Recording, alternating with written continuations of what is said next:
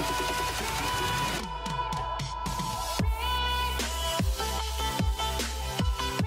hello everyone, welcome to my yet another episode of Youth Podcast, and I'm a regular host Raju Shrestha for you.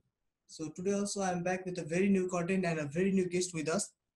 And for the today's podcast, we have a very special guest with us, and she is a very young and energetic girl and a tech lover also, and she is recently studying in plus two. And without any delay, I would like to welcome her in our podcast. So yes, welcome Gita in our podcast. Hello, sir. So कस्तो feel भइरहेछ आज यसरी interact गर्दाखेरि चाहिँ तिमीलाई? What to say? राम्रो लागिरहेछ that I am feeling proud.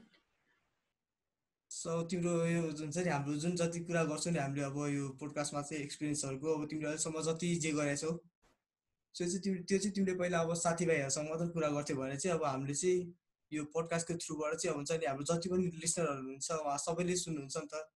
So जति पनि तिम्रो कुराले होइन हुन्छ नि आफ्नो सराउन्डिङमा जो जति पनि इन्सपायर भइरहेछ सो त्यो चाहिँ अब तिम्रो अब यो प्लेटफर्मबाट गर्दाखेरि चाहिँ तिमीलाई सुन्ने जतिले हुन्छ नि एटलिस्ट जतिजनाले सुन्नु भएको छ उहाँले चाहिँ अब के इन्सपायर हुनुहुन्छ होला भनेर नि तिमीलाई आज एज अ गेस्ट चाहिँ मैले पोडकास्टमा इन्ट्रोड्युस गराएको हो। So without any delay I would like to get into our topic for this podcast. So before starting podcast चाहिँ अब तिम्रो कुरा गरौँ न। अब यो जस्ट यङ होइन, भर्खरै 11 ग्रेजुएट हो कि 11 रनिङ हो तिम्रो? 11 running. सो अब 11 को रनिङमा नै अब हुन्छ नि कोडिङ स्टार्ट गरिसक्यो तिमीले होइन? अब त्यसलाई चाहिँ अब अल नै भन्नुपर्छ नि त। जस्तो अब धेरैजनाको केसमा हेर्दाखेरि चाहिँ तिम्रो प्लस टू नै कम्प्युटर साइन्समा गरे पनि तिम्रो ब्याचलर्सको टाइममा मात्र अब कोडिङमा चाहिँ इन्क्लुड हुने गर्छ क्या धेरै जस्तो चाहिँ हाम्रो जति टेक्नोलोजी फिल्डमा भए पनि। सो त्यो केसमा चाहिँ तिमीले चाहिँ अब अर्ली फेजमा स्टार्ट गरेको छौ कोडिङहरू। सो त्यसमा चाहिँ तिमीलाई कस्तो हुन्छ नि, अब स्टार्ट गर्दा कस्तो फिल हुन्छ तिमीलाई चाहिँ? For me, I feel a little embarrassed that some people say that I am starting coding from the young age. But for me, मेरो लागि चाहिँ young age भन्दा नि यो I am late. For me, I am late because हामी अरू कन्ट्रीलाई हेरौँ, अरू कन्ट्रीमा मभन्दा नि धेरै यङ्गेस्ट पिपल छन् who are developer, professional developers, right? So नेपालमा होलान्, but yes, मलाई त्यस्तो लाग्दैन कि म अहिले अर्ली एजमा छु बिकज म योभन्दा अर्ली पनि गर्न सक्थेँ। बट इट्स लिटल बिट राम्रो लाग्छ मलाई कि म आफ्नो लाइफमा अर्ली गरेर छु आफ्नो कोडिङ। बिकज टाइम एजले केही पनि हेर्दैन। We have to do everything in a limit time. It's not looking for the age like as. So it's happy and I feel a little proud that I'm doing something in that age was not nothing in Nepal. So तिमीले चाहिँ अब coding जस्तो भन्यो नि अहिले तिमीले भर्खरै 11 रनिङमा छौ होइन, अहिले पनि त्यो यङै हो नि त एज त। अब तिमीले कोडिङ गर्छु भनेर स्टार्ट गरेको चाहिँ कहिलेबाट हो एक्ज्याक्टली चाहिँ तिम्रो? मैले when I was in class 8 म 13 years old हुने बेला स्टार्ट गरेँ। सो अब तिम्रो नेपालको केसमा हेर्ने हो भने चाहिँ तिम्रो हुन्छ नि मोस्ट अफ द गर्ल्स चाहिँ तिम्रो टेक्नोलोजी फिल्ड भन्दा नि अब अरू नै फिल्डहरू चाहिँ रुचाउँछ नि त, जानलाई जस्तो पढ्नहरू। अनि त्यसमा चाहिँ तिमीलाई चाहिँ अब अर्ली एजमा नै कसरी चाहिँ हुन्छ नि टेक्नोलोजीमा चाहिँ बढी इन्ट्रेस्ट लाग्न थाल्यो?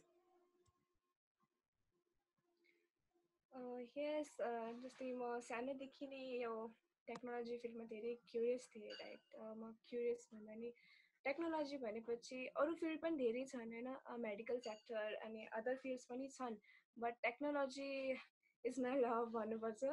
म सानैदेखि नै क्युरियस थिएँ द्याट टेक्नोलोजीबाट कसरी वर्क हुन्छ, टेलिभिजन कसरी वर्क हुन्छ, म सोध्ने गर्थेँ पेरेन्ट्सलाई। बट क्युरियोसिटी थियो भित्र। पछि म जब थाहा पाएँ क्लासेस लिनै सकेपछि अनि सरले थाहा पाएँ मैले सर यो कसरी हुन्छ and he said that it's all about technology, सबै प्रविधिले गर्दा हो। देन मलाई धेरै नै भित्रदेखि त्यो भयो, क्युरियोसिटी लाग्यो कि यो सबै प्रोग्राम सबै टेक्नोलोजीबाट छ भनेपछि I want to learn about more about that. म टेक्नोलोजी सिक्न चाहन्छु, म यसको बारेमा अझै पढ्न चाहन्छु। So that's why I choose that field. So तिम्रो फ्यामिली मेम्बरमा नि कोही टेक्नोलोजी फिल्ड रिलेटेड हुनुहुन्छ? भन्नुपर्दा मेरो family middle class family where belongs from छैन मेरो फ्यामिलीबाट कोही टेक्नोलोजी फिल्डमा। सो अब फ्यामिलीको कोही मेम्बर टेक्नोलोजी फिल्डमा इन्क्लुड नभए पनि होइन, जुन तिम्रो इनिसिएटिभ लिएर अब टेक्नोलोजीसँग रिलेट भएर जति पनि अहिले गरिरहेको छौ नि आफूले सक्ने, जस्तो तिमीले रिसेन्टली पनि अहिले 100 डे च्यालेन्ज गरिरहेको छौ होइन कोडिङमा। सो त्यो केसमा चाहिँ तिमीलाई फ्यामिलीबाट चाहिँ कतिको सपोर्ट Yeah. मिल्छ? Yeah, family but कोही पनि छैन टेक्नोलोजी फिल्डमा that I am the first person who are involved in the technology field. र 100 days of challenge मैले लिङ्क्डइन र ट्विटरको माध्यमबाट भेटाएको थिएँ, इट्स ट्रेन्डिङ राइट। अनि मैले यसमा के भेटाएँ भने 100 days of च्यालेन्जले हामीलाई as a habit good habit राख्छ, हामी एज अ च्यालेन्ज राख्छौँ हामीले आफूलाई। अनि 100 days हामीले हुन्छ कि समथिङ गर्नु छ, 100 days के टास्क ल्याएको छौँ अनि हामीलाई त्यो भित्रदेखि कन्फिडेन्स आउँछ that we have to do something that we taken a challenge. So 100 days मलाई सपोर्ट धेरै आइरहेको छ, लिङ्क्डइनमा ट्विटरमा म पोस्ट गर्छु, आफ्नो स्किल्सहरू हाल्छु मैले आफ्नो, अनि सपोर्ट गर्नुहुन्छ मलाई सबै सिनियर्सहरूले, मेम्बर्सहरूले।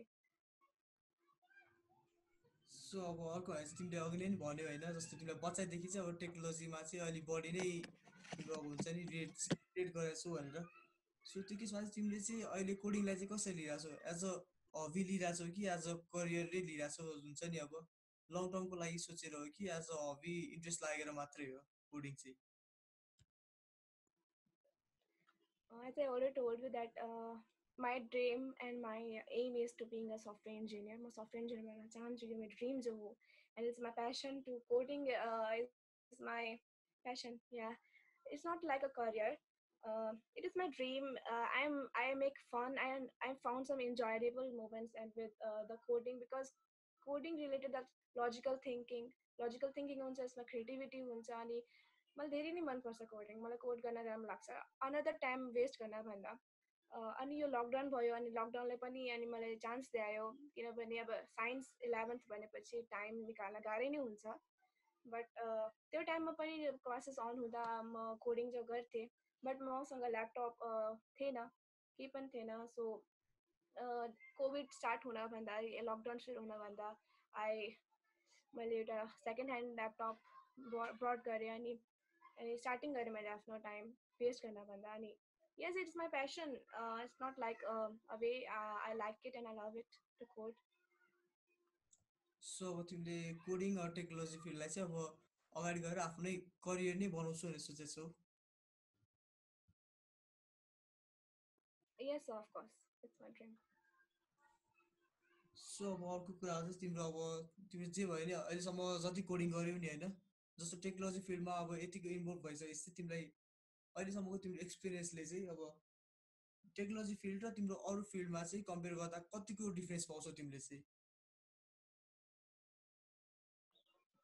अब म यति कोड गर्छु होइन, I am in a physical group that म टेक्नोलोजी फिल्डमा छु भनेपछि मैले त्यति अरू पनि अरू फिल्डको त्यति धेरै साउन्ड नलेज त छैन, but yeah I found very many differences between the other fields and in it. Like the big example म दिन सक्छु कि अहिले लकडाउनले गर्दा everything is stuck, right?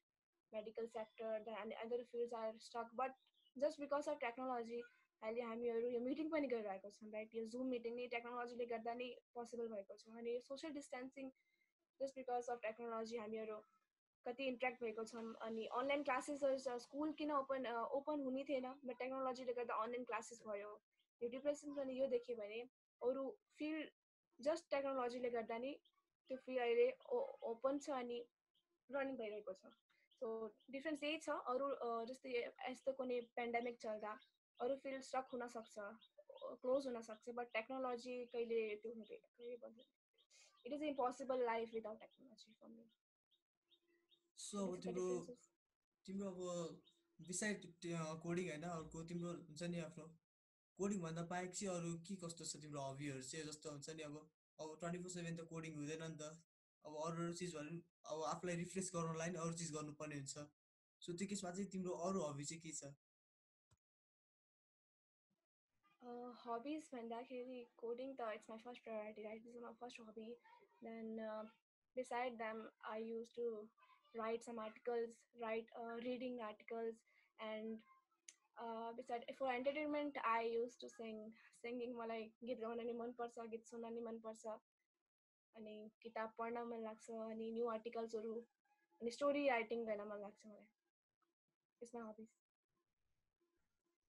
So अब तिम्रो अर्को भएर चाहिँ अब सोच अनि तिम्रो फ्रेन्ड सर्कलमा चाहिँ कस्तो छ जस्तो तिम्रो सबैजना टेक्नोलोजी नै रिलेटेड छ कि साथीहरू पनि अरू डिफ्रेन्ट फिल्डमा चाहिँ इन्भल्भहरू छन् सो मेरो friend सर्कलमा technology फिल्डतिर yes we are in grade 11 मेरो फ्रेन्ड सर्कलमा त्यस्तो टेक्नोलोजी फिल्डमा कोही रिलेटेड छैन धेरै जस्तो मेडिकल ग्रुपतिरदेखि छन् सो मेरो फ्रेन्ड सर्कल पनि यति ठुलो छैन I am just a introvert person 4-5 friends are in my friend circles and they are from all belongs from the medical sector. They are not in a technology field.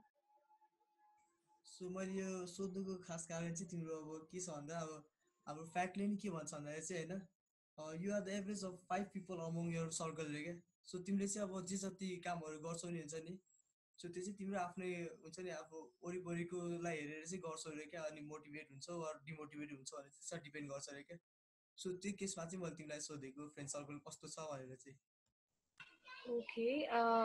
No, my life in friend circle ma dekhera. Up they are from medical sector, right? So technology ko ta kurai bhaina technical. मैले यो technical जो सानैदेखि नै त्यो curious भएर हो यो apply गरेको अनि यो ल्याएको फिड 11th मा सो अब तिम्रो प्लस टू पछिको प्लान चाहिँ के छ अब त्यो टेक्नोलोजी कोडिङलाई लिएर प्लस टू पछि dream as a software engineer म बिई गर्न चाहन्छु इन कम्प्युटर साइन्स अब फ्यामिली ब्याकग्राउन्ड के हुन्छ अब हेरौँ लाइफमा के हुँदै जान्छ आफै प्र्याक्टिस हुँदै जान्छ कोडिङ गर्दै गइन्छ अब it's not confirm that I will study that or not but I want to study that बिई So you give your 100% on that. So thank you for your presence in our podcast, eh? So we're at the end of the podcast also. So we'll be back with a very new guest and a very new content in our upcoming podcast episodes. So thank you for listening to us. So if you haven't subscribed our channel yet, then please like, share, and subscribe our channel too. Thank you.